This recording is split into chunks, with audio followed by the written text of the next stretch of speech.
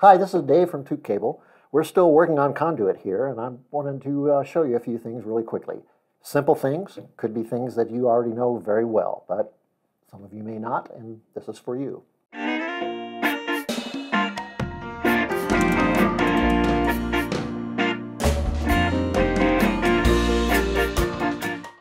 Right now, what we're going to do is we're going to join two pieces of conduit together in a union. We use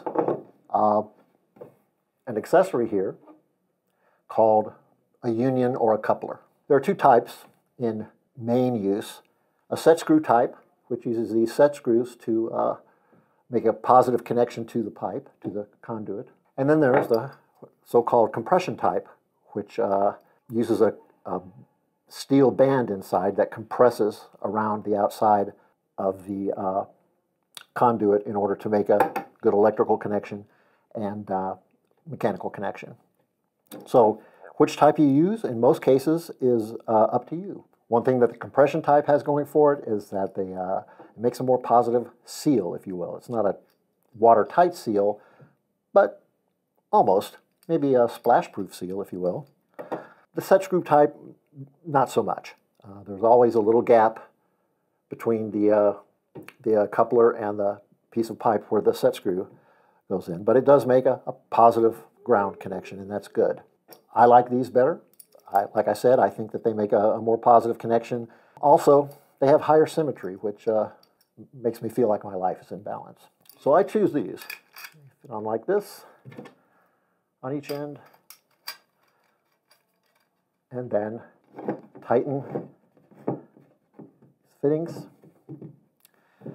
And then this is 1-inch pipe. We're getting into some pretty large tools. You can use like a big pliers if you want. If you have a big enough adjustable wrench, whoa, that works. I use these. Even though they're small, they open up big, and the jaws fit really well around even 1-inch connectors. So tighten those like that, and you have a connection.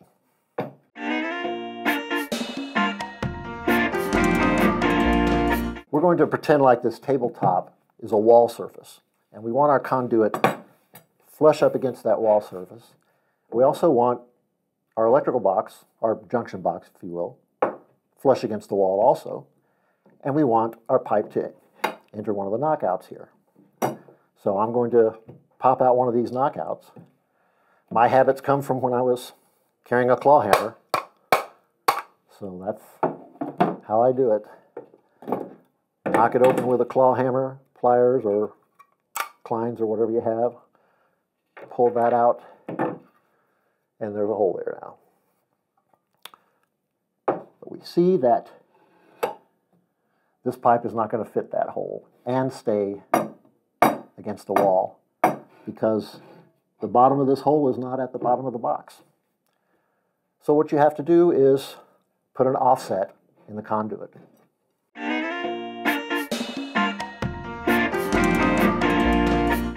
You take your tubing bender and your years of experience, and you put a little offset in the pipe.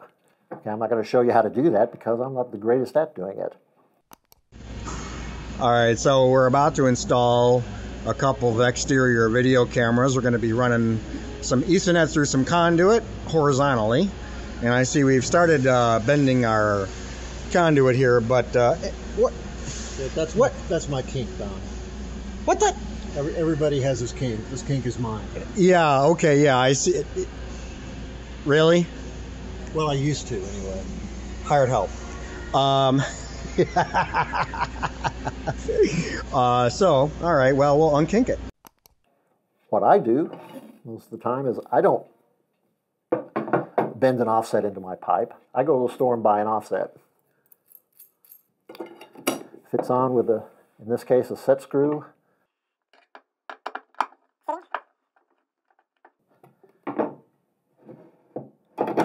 And now it fits. The star nut goes on next. Remember that each little piece in the connection has to be bonded together because this is a grounded path. Star nut wrench. Grab onto the star nut if you can and just pull it around until those little tines, I guess, those little tangs, bite in a little bit to the metal box, and so it's tight and it's not going to move. Put a plastic bushing on here so the cable's not abraded by the end of the pipe, and you're set. You can now use regular wall mount straps to hold this to the wall and still make it into the box.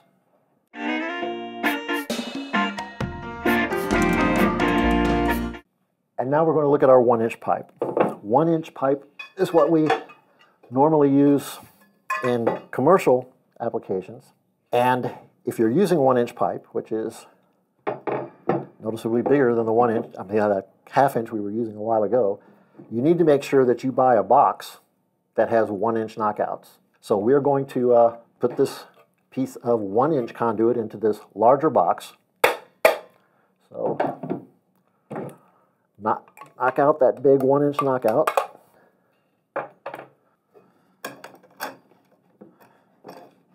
All the way on. Tighten it down. It may feel tight, but make sure it's tight because we're making a ground. And now that fits the box, but we still have our offset problem. You may be able to buy a 1-inch offset to do what we did before. If you are really big and strong, you can use a bender and put an offset bend into this. But usually what we do is we use what are called these standoff straps. They hold it at the right height to fit the box. Put the bushing on top of the star nut. Now, this nylon bushing will keep the cable jacket from being abraded while it's being pulled through this piece of conduit and into the box. In low voltage, we often have conduit that doesn't terminate in a box, and the wire just comes out, like next to a wireless access point, for example. When you have a situation like that, you still have to be wary of this edge and still have to protect your data cable. That takes this kind of bushing. So pop that little bushing onto the end, and it's protected inside and outside now. Your cable jacket will be safe. So that's how you attach pieces of conduit together. That's how you attach pieces of conduit to junction boxes. And that's how you make sure that they fit the junction box. So thanks for tuning in.